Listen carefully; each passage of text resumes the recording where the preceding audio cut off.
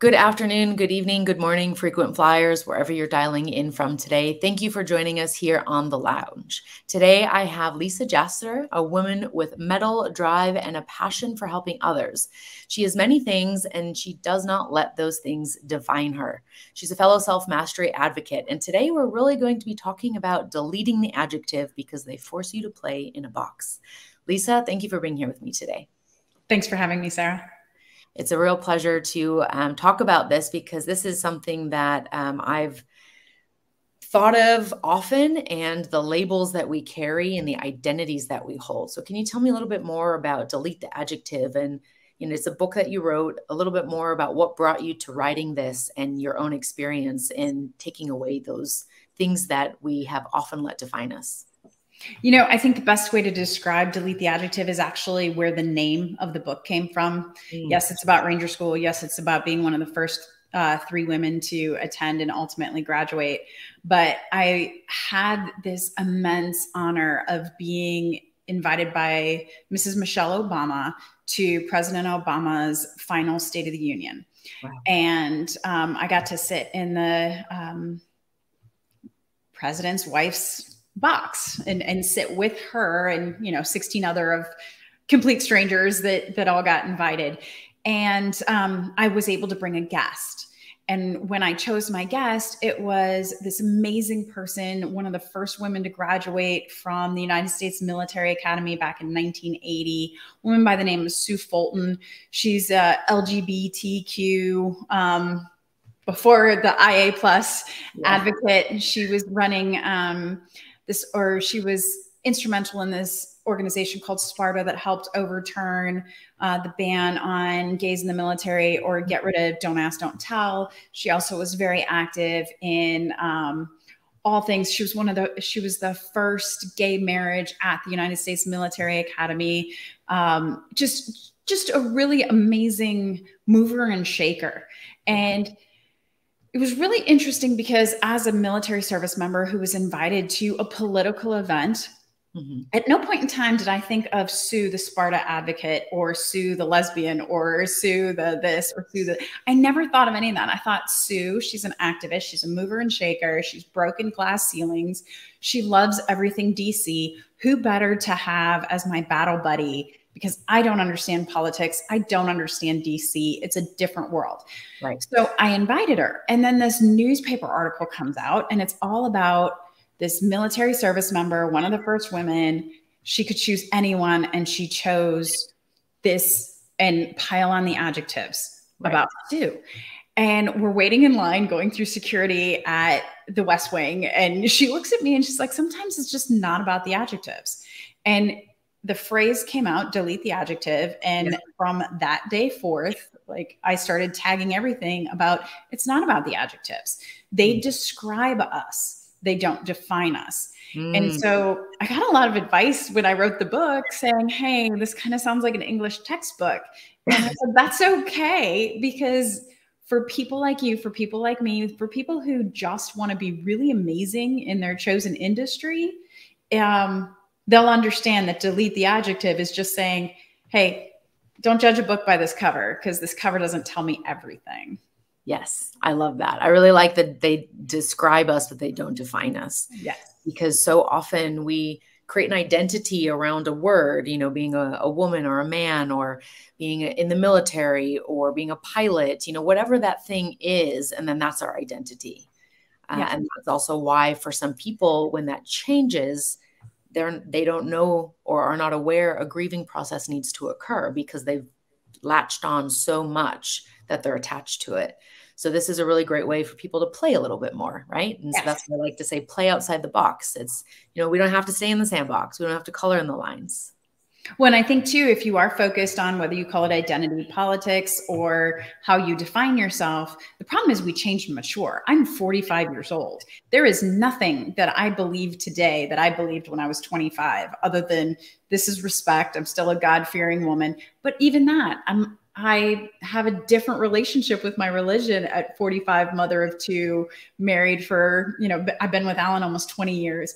very, very different than 25-year-old Lisa, just graduated from college, living in Savannah, Georgia, maybe going out a little too late. Like, you change, you adjust. And if you define yourself, or if you put yourself too close into those boxes, too closed in, you don't allow yourself to change. You don't allow yourself to grow and adjust.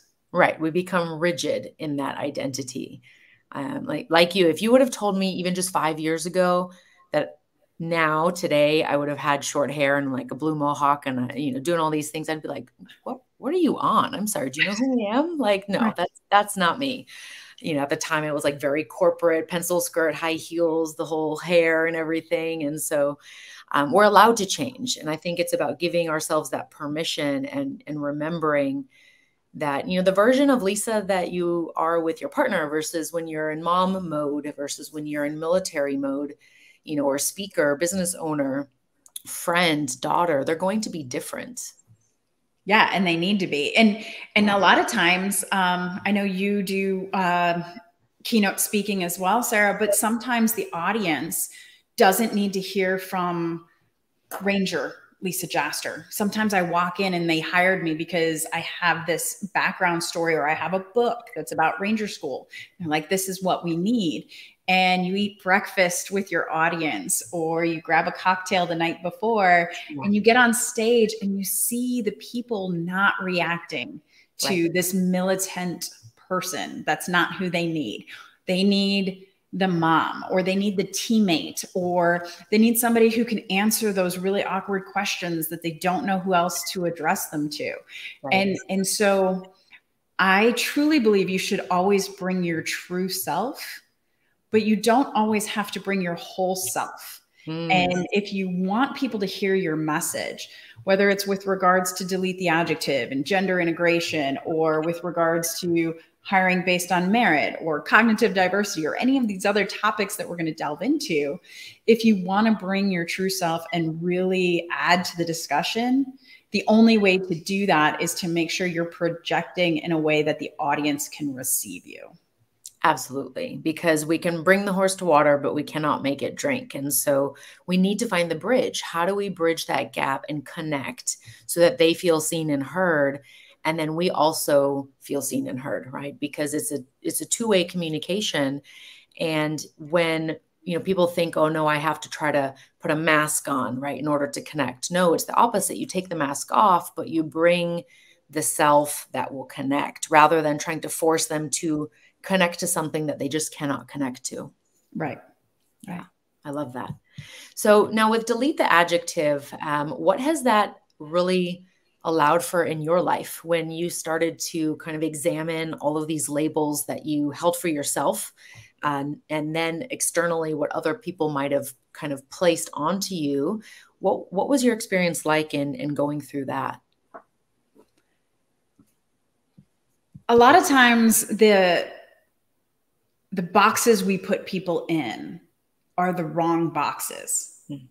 So for me, I've been athletic since my youth. Now, granted, I danced, I did ballet, tap jazz. I was the cheer captain in my high school. I played soccer, but then I decided to join the Army. So who does that? Who goes from ballet? Who goes from toe shoes to combat boots? Right. And I mean, I know you've had a very similar journey. You can empathize at least. Yes. But who does that? And it doesn't make sense. And people were constantly telling me when I wanted to join the Army, but you're a woman. Then you wanted to go to West Point. Well, they don't really. I mean, they accept women, but do they accept women? And I got a lot of that feedback, but what people didn't know is deep down inside, I am an athlete. I love trying to do stuff that, not that people tell me I can't do, but that I shouldn't be able to do. I like to climb in the woods. I like to hike. I like to be out there. I like to hunt. I like to fish. I grew up fishing. Now, when I went fishing with Dad, I would take the sharpeners he had for the hooks and do my nails. But I was still out there having a great time. Yeah. And what I have found about delete the adjective and trying to burn those barriers down is I've oscillated greatly, sometimes in a negative way, right? With regards to, I need to be one of the guys. and I lose a little bit of myself, meaning I'm not filing my nails. Right. I'm just trying to be that fisherman and talk about stuff and scratch and itch and birch. But that's not me either. So that's equally as false. Right. And what Ranger School and what these 20 somethings. So I was 37 years old, mother of two, full-time job. I was doing Army part-time when I went to Ranger School. All of my peers are they average out about 23-year-old males. And these are the people we're sharing foxholes. We're sleeping in the same barracks. We live together 24/7, eat every meal together. And what I learned from them is that it is okay to be mom, Lisa, Ranger, tough guy. It's okay to talk about the fact that the water moccasin isn't actually trying to attack you, city boy. He's just following in your shadow because it's hot in Georgia. Right. So, it's okay for me to know that while simultaneously knowing that if you put lotion on before you put camo on, the camo comes off easier. It's okay to be both of those worlds. So one of the great things for me is going to the school when I was so old in Army terms, not old in reality. Right. Yes. But 37 years old versus these 23-year-olds, they accepted me faster than I maybe accepted myself. Wow. They were willing to say, hey, it's okay for you to be a chick that's here, while I was trying really hard to be one of the guys. Yeah, that's powerful. And that often goes to show how most of us putting others in boxes is our own projection, right? And so in doing that, we kind of trap ourselves into what we assume others will be doing to us because we're doing that to others as well. So it's really re-examining our own relationship with our own definitions and how we can shift that and pivot the mindset to let it be a description and not a definition. And when I initially started down the path of doing public speaking, writing the book as well, the publishers and the editors that wanted to work with me all said, hey, we need this book for women to make them feel empowered. And what came about is women already are empowered. Sometimes the people who need to know that you're as tough as woodpecker lips, my favorite saying, that people that need to know that your heart is woodpecker lips aren't the other women. Like, they've given birth. They've dealt with the things that women deal with. They already know what women are made of.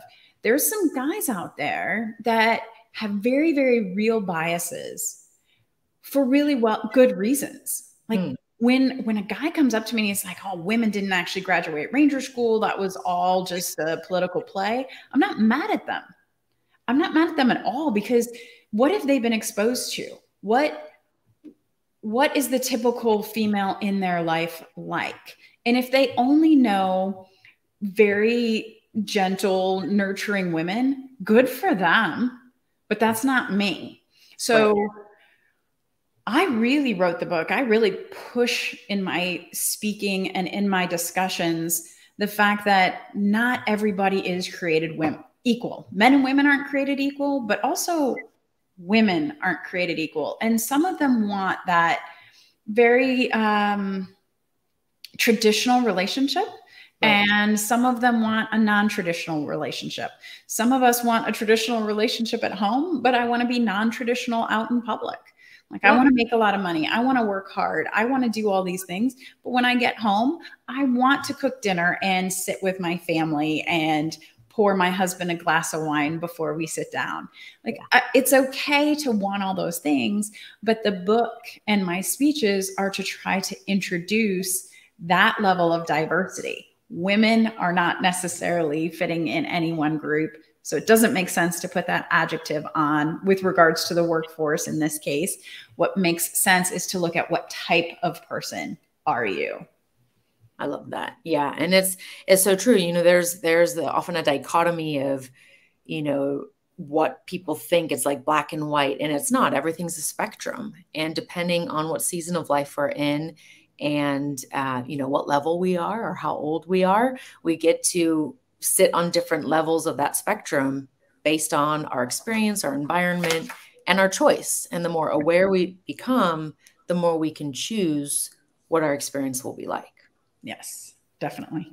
Beautiful. So you touched on a little bit of the challenges that and the opportunity of being one of very few females at Army Ranger School. Well, what else would you say that you learned from that experience? Was there anything else that's a big highlight, or that you still kind of reflect on back today?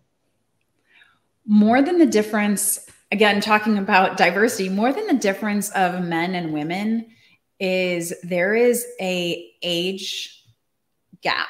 There is an age dynamic that people ignore because it's hard. Mm. It's hard when you look at the younger generation and you're the older generation and you're saying, hey, I worked with a company till I got the gold watch. Where is that loyalty? Where is the commitment? And you have people coming out of college where I'm often saying, hey, stay with your first job at least 5 years. You don't even know what you don't know. You don't know what you want to be when you grow up unless you get knees deep into an organization. And people are saying, well, 3 years is enough. I know enough 3 years and then I want to jump, or I want to be in management, or I want to do this. And so as an older person, it's really frustrating to work with younger people. And as a younger person, it's really frustrating to work with older people. Well, as a 37-year-old dealing with people who'd been in the Army 1, 2, maybe 5 years, I'm looking at them going, they want the same thing as I do. Mm-hmm. They just go about it differently. So I was able to really switch my perspective, because the diversity isn't the diversity of needs and wants. Everybody still has Maslow's hierarchy of needs. Am I safe?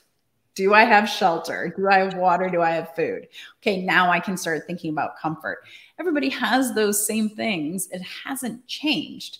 It's just how we assess it and how we go about attacking it. So that's something I learned from being forced to live with all dudes, all about the age of 23, and being with them 24/7. They want the same things I want. They just execute the mission a little bit differently. Yeah, I love that. And also, you can then see also the spectrum and the diversity amongst a group of males that's predominantly the average age of 23, how different they all are, right? Because we tend to stereotype and have a picture of what that would mean and what that personality and energy is like. And it's often, again, going to be very, very different amongst the different people that are involved. Yes. And I love that you talked about the needs in Maslow's hierarchy. Obviously, we need safety, right? And so psychological safety is really key, which is why Sue's work has been so important for people in the military, and the cognitive diversity and all the efforts that we have going on to make sure that people are understood, right? Neurodivergence is another one. Mm-hmm. Being able to communicate, and sometimes we're saying the same thing, but we're like this, right? Yes. And so finding, again, that bridge helps us to, as you said, the core needs. Like, we all want certainty in our life. And at the same time, we also all want variety and fun, and we want to feel significant. A lot of times people, anger is a tool to feel significant. We're not thinking that, but that's what can happen. Right. And we all want to grow. We all want to be part of a community. Nobody likes to be left out. So it's important to recognize, instead of trying to find the differences, find the similarities. I think that's ultimately what you're saying. Oh yeah. Yeah. And that goes really to diversity, and diversity is one of my favorite topics to talk about, only because when people talk about me being at Ranger School, they love to talk about my adjectives and that I'm diverse. Okay. Well, I recently talked to a couple. He is a young sailor. He got Sailor of the Year for his major command. And he happened to be at Sheryl Sandberg. I'm not sure if you know who she is, but she's the founder of Lean In org. So we were at a boat christening and we were eating dinner, and Sheryl had this event. He was there. So he was a very dark-skinned, tall, skinny black man with a very short, very pale-skinned white woman as his wife. And we started somehow down the topic of diversity, which of course was exactly inappropriate for a Friday night dinner, but hey, that's what I do. And I looked at him, I'm like, I bet you guys think you're a diverse couple. And she's like, yeah, have you seen us? I'm like, who'd you guys vote for? And they both answered simultaneously. Last election, I was like, uh-huh. And I asked them something about parenting, and I asked them something about academics, and I asked them something about what they like to do on Friday night. And I'm like, how diverse are you? And they're like, oh my God, Yeah. we were visually super diverse, but they were a happily married couple that had very little diversity when it comes to cognitive diversity and even experiential diversity. They both grew up in downtown neighborhoods and big cities. So they had a lot of similarities in their background as well. And I said, the only thing that makes you diverse is you're tall and dark and you're short and light. And they're like, oh my God, anytime anybody slurs at us ever again, we're throwing this in their face. And I said, yes, please do. I love that. And it's great because, again, you can't judge a book by its cover, right? And so we do make these assumptions when we see people, but, there's a nice little math equation of what you are when you assume, right? We both are. Yes. And, this is such an important thing because it's diverse experiences, diverse education, diverse belief systems, thought. I mean, I just saw a funny meme about, something about America and all these things that we have. And then the Europeans were like, don't email me, I'm on vacation until the end of August, and it was like this dichotomy. And it's just, what perspective are you looking at something from? That's all it is. Right. There's not one that's better than the other, because depending on who's making the decision, it will be better for some and worse for others. Right. So what perspective can you adopt, and are you willing to let it be challenged and not let that make something not let it mean something about you, right? I think that is the most important thing, because so often when somebody challenges us, what do? We get hot, we get embarrassed, we get flustered, but it's not that you're wrong. It's just different. Right. So it was about 2 years ago. I recently posted about this on LinkedIn, but I read Team of Rivals, and it's, a book about Abraham Lincoln and how he chose the people that advised him. Yes, I saw your post. He chose all his frenemies, like all the people that he didn't necessarily agree with, that he was going fisticuffs with during leading up to the election, after the election, when he was trying to get bills passed, the people who gave him resistance. Those are the people he brought into his cabinet. And it was because it's important to respect the people you're talking to, but those diverse opinions, even dissenting opinions, are what makes us think twice. When you're constantly yelling into a tunnel of your friends, all you do is validate what you already believe, and then you don't get growth. Yes. And you can talk about it in the military terminology. You can talk about it in your home life. If my husband and I agree on everything, are our children going to be free thinkers, or are they going to go to college and spout whatever I said at home? So sometimes my husband will read the news and he'll take this point of view on an article, and I'll come in and say, oh, well, did you really think about it this way? And he's like, you agree with me on this. And the kids will be like, oh, actually, my son asked me one time, he's like, Mom, are you guys getting a divorce? I'm like, no. We're just debating. And it's real fun for me, because if you have those dissenting opinions, using the Supreme Court terminology, then you can really see the balance. But if it's always one way or the other, then you have no room for thought or growth. Absolutely. I was on a podcast panel recently, and it was such a fun experience because the two gentlemen that were with me were like diametrically opposed in terms of their belief and view on this topic. And we were able to have a very engaging and respectful rhetoric experience, because they were passionate, but they weren't like finger pointing and being like, you're wrong, and demonizing the other just to try to prove a point, which I think is, most of us are not taught those skills, sadly. And we also don't understand our emotional experience. So we just defend. And then that makes the other person react. And it just becomes this, again, a loop and a cycle we fall into. And so playing devil's advocate, you can make it fun, right? And you can challenge your thinking, because, what smarter way to understand how you're perceived than to have people who will tell you that are actually on your team, even though they may not agree with everything that you say. Yes. I love that. Yeah. We don't know what we don't know, right? Right. the more levels I get in my life, the more I realize I don't know that much. When I was 17, I thought I knew everything, but now I'm like, right. Every year I find out I know less and less. Yes. I'm not looking forward to being 70 and knowing how dumb I really am. Right? Exactly. Then you're gonna be like, man, the whole time.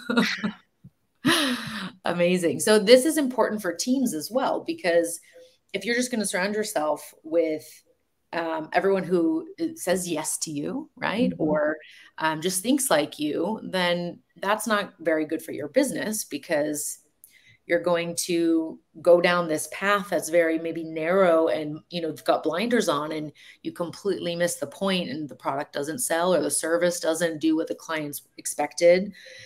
So I know you do a lot of work in this area. Can you tell me a little bit about what you've seen in teams that are not diverse versus diverse teams? Well, and it's not even it's not just the diversity. It's also that leader has to be open to diversity. So you can even have a team that's an extremely productive team, but as a leader, you shut down that innovation because it's not comfortable to argue. So I think the first step is really accepting the fact that no two people think exactly alike. And I'll use marriage because it's a super safe example, and my husband knows I talk about our marriage all the time. But, we are happily married. We have been together 19 years. We still disagree on some of the same things we disagreed 19 years ago, and we're finding new things to disagree on. But no two people agree on anything. So if we wouldn't allow the other person to express their disagreements, how could you ever move forward? Hey, I think our kids should stay up till 10. Well, I think they should be in bed by 9. Okay, let's discuss it. Well, if you are the leader of the house and you're like, no, this is what I said, this is what's going to be done, how are discussions ever going to occur? So with the teams I work on, or the teams that I work with, I try really hard to start with the leadership and say, hey, what does disagreeing with the owner or the leader or the COO look like? Yeah. And can we find a way to professionally disagree with them where it doesn't become personal? And that goes back to Sarah, you communicate differently than I do. The point of this discussion is that I get my views expressed. So I'm going to speak to you in a way you can hear me. There's a great book. I obviously love ingesting books, called Crucial Conversations. Oh, I recommend that to everybody. Yes. Yes. I can't tell you how many copies I bought, but the underlying notion of the book is, are you trying to win an argument, or are you trying to get your point across? Again, going back to the family, I want to go to Peru more than anything. Well, my husband only likes to travel to hunt. Like, that's his goal. So we both want to travel. So if I want him to go to Peru with me, I've got to figure out a way to hunt or fish or do something hyper masculine there, not just climb a mountain or go for a hike or go see some churches or go see some ruins. I've got to find that. So in the Crucial Conversations world, I've got to communicate what I want to him using terms that make sense to him. So not a direct example, but I don't want to ruin the whole book. No, it's definitely, that's for the last decade, that's the #1 book that I've recommended to everybody. Now, the second book I've been recommending, which I just told you about before we went live, is Surrounded by Idiots by Thomas Erickson. If you would like to understand yourself better and have better awareness of how others perceive you, in addition to what you think of yourself, and how to communicate with other personality types, that is one of the best books you will come across, and you'll be laughing. Yeah. But I really love the point you made about, are you trying to win an argument, or are you trying to get a point across and have that clarity and connection on just understanding of that point? Because I can tell you from my relationship with my mother that as soon as I stopped trying to be right all the time, and just like, even if I knew I was wrong, like even if I knew this path was like, nope, I actually don't even agree with what I'm saying, but I had to win the argument. Yes. Right. Yes. And, and then we both, of course, just blow up at each other. And now I realize, like, wow, I didn't actually care about the point. I cared about winning. And when I removed that, all of a sudden I was like, man, it could have been easy like this the whole time. Right. The whole time. Oh, growth. Growth is I so know. fun. It to be my third decade to figure that out, but Yes. that's part of life. So in my coaching, we use something called Hogan's. So I'm Hogan certified. It's probably very similar to the book you're mentioning, but it looks at different types of people and how they behave and perform. So specifically with Hogan's, it's broken down into 3 different areas. One is what's your motivators? What do you like on a good day? And then what do you like on a bad day when you don't manage your bad behaviors?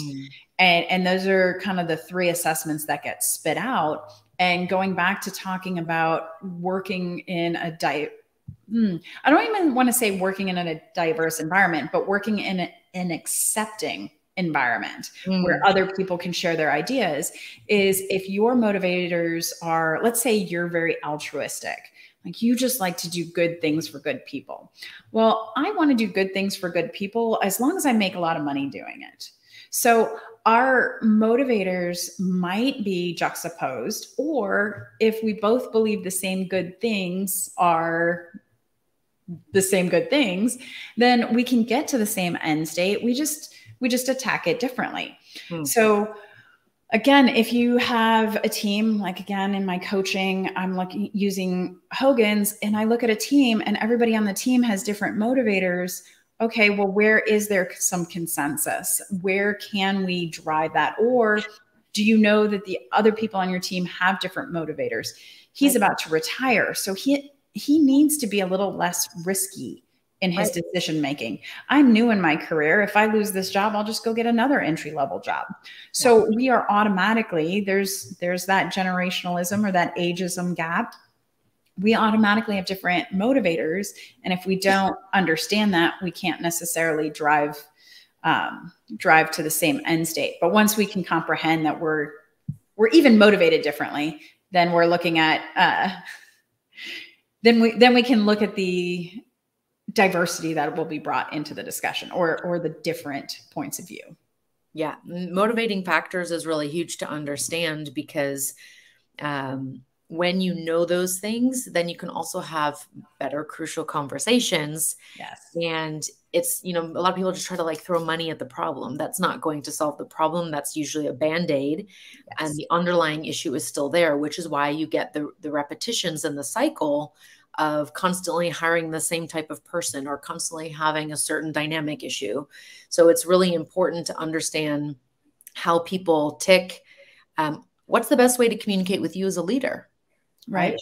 One of my friends actually on the weekend told me, he said, I actually had to write something and send it to my team so that they could understand how it's best to work with me and that I'm not going to send them a voice note back. I'm not going to put emojis in my texts and no, I'm not mad at you. Right. And so, but he had to clearly define it so that they could have that safety to understand this is just a communication difference. Yes. Yes. Yeah. And I have told some of my older leaders at one point in time, hey, come and see me text to a 25-year-old is the equivalent of going to the principal's office. Yeah. So you might not like emojis, but go ahead and put that smiley face on there so that they know they're not in trouble. Like it's okay. It feels wrong in your 40s to use smiley face emojis, but it's okay. It's okay. We can try new things, right? It's like ice cream. You don't have to do it forever, but you can try a new flavor every now and again. See how it is. Amazing. Okay. So Lisa, I would love to ask you, what do you think your superpower is? I don't get embarrassed. Okay.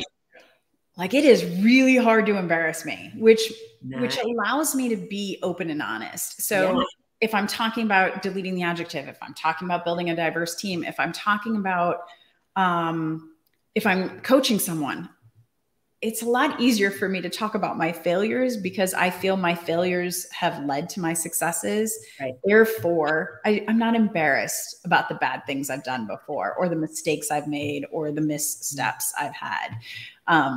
Same is true in working out. Like I don't mind failing a lift or pushing too hard or completely bonking at a race. Any of that stuff, I feel like it's a driver to my long-term success. Yeah. So I think my superpower is being okay, more okay than most, with regards to making a fool of myself. That's a great superpower. I'm sure a lot of people would be in agreement, like, man, I wish I could have that. I mean, it's funny the things that embarrass us, right? You know, Yes. I had a experience just yesterday where I was on a call with my bank, and I had this like moment. I didn't recognize it as it was happening, but as soon as we hung up, I was like, oh, I was feeling embarrassed, right? And I was trying to kind of show why this mistake had happened, and why it wasn't a big deal, but really it's not a big deal. And, Right. it's fixed, and now I know, so I don't do it again. Right. Yeah. But yet there was this like level of embarrassment there. And so once we can start to become aware of that, then maybe we can have more of your superpower. I will tell you that my 14-year-old son and my 11-year-old daughter would love for me to be a little bit more embarrassed once in a while. I'm sure. I'm sure. Okay. My second question I have for all the guests is, who is on your personal board of directors? I think that one's the easiest. And I think you could probably list it for me based on what I've said. My husband and my kids, my family, I'm one of 8 children. So one of the benefits of being one of 8 children is that there is diversity in any large group, and I can literally call someone different in my family and get completely different advice. So I would say my family is really my key board of directors more than anything else. I love that. And you know what? I love that you said your children, because very often we forget that they also have wisdom, because they're not, I don't want to use the word tainted, but they're not jaded. They're not conditioned. They're not in the box yet. And so sometimes that perspective is what we need to pull us out of whatever loop that we're in. Yes. And treating them with that respect as well, because they are sovereign beings, rather than like, oh, I know best because I've lived 37 years. Well, they also are in a new environment than when you were that age. So being a two-way street and having them advise you is really, really, really beautiful. Yes. My son said something great the other day, because I was talking about the book. Hey, I want to advertise more. What do you think I should do? And he goes, whatever you do, never get a billboard. Billboards are the dumbest thing unless it's for Buc-ee's or a bathroom. Like food, drink, gas station. That's the only time you should ever use a billboard. I'm like, okay. Never thought about it, but okay. Yeah. That's really interesting. Or if you, you're a lawyer for somebody who's been in an accident, I guess that's the only other type of billboard that I've ever noticed. But if you look at cars driving down the street, who is looking up? Only the driver. Right. So is the driver reading the billboards? 9 times out of 10, no, they're driving. And exactly. The passengers are no longer staring out the window. They've got something keeping them busy. Yeah. Just a really good piece of advice from a 14-year-old. Yeah, I love it. That's great. Okay, so now the third question: how do you best serve or represent humanity? This is definitely the hardest one, but I think it ties very well into the first answer, and that's by not being ashamed or embarrassed easily. I can answer some questions that most people can't. And I worked in the oil and gas industry. I actually worked as a construction engineer. So I've got a master's in civil engineering. So again, my entire life, from being an Army engineer to going to Ranger School to working in the oil and gas industry to working construction and project management, I've always been one of very few females. And so people would feel comfortable asking me things that they either wouldn't ask my male peers because of the male to male interactions, or they wouldn't feel comfortable asking their wives. And it was never, well, every once in a while it was a little too personal, but as a whole, it wasn't too personal. It was just something that's hard to ask someone. But so the way I add value to society best is by being an open book. And if somebody asks me an uncomfortable question, I am comfortable enough to say, hey, that's a little too far, or let me answer that, or let me answer it in a hypothetical, because I don't want to expose my personal life that much. Right. That's beautiful. And that's, and that's something that we need.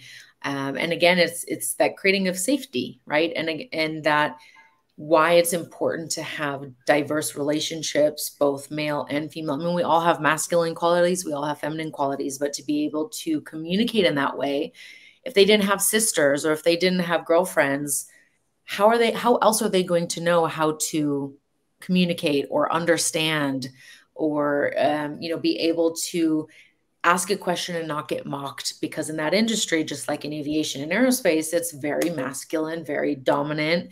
And we're kind of shedding a lot of those mindsets right now. We're in this switch, and as humanity, we're evolving those mindsets. But it's also really important that the women we don't become overly masculine in our approach, which can happen, right? We pendulum swing. And it's also important that we can stay connected and recognize. So I think being present is also how you serve, because you're able to see the question underneath the question.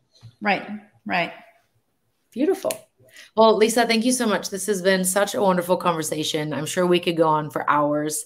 If our listeners would like to get in touch with you or learn more, where can they find out more about Delete the Adjective and you?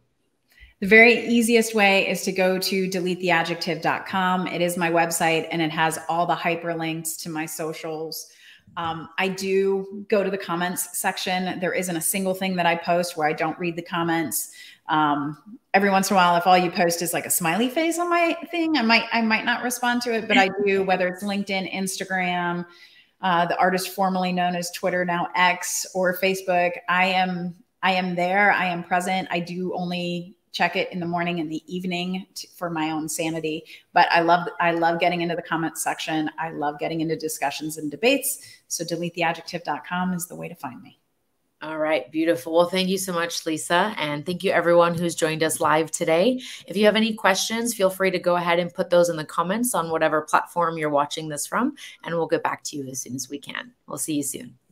Thanks.